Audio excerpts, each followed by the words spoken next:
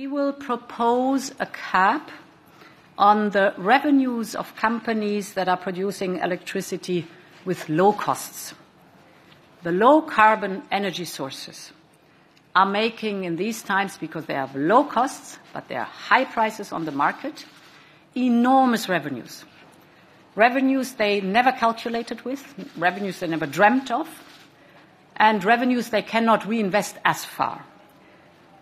These revenues do not reflect their production costs, so it is now time for the consumers to benefit from the low costs of low-carbon sources, like, for example, the renewables.